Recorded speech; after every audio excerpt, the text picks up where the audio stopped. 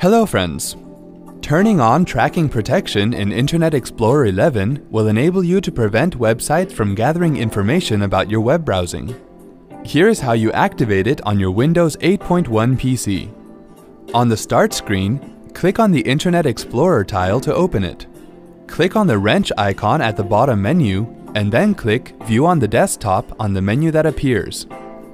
Click on the gear icon at the top right corner of the window and go to Safety. Click Turn on Tracking Protection to turn it on. To verify that all the tracking protections are turned on, click on the gear icon again and then click Manage Add-ons. In the Manage Add-ons dialog box, click Tracking Protection in the Add-on Types list. Click the Tracking Protection list which is not enabled and then click the Enable button.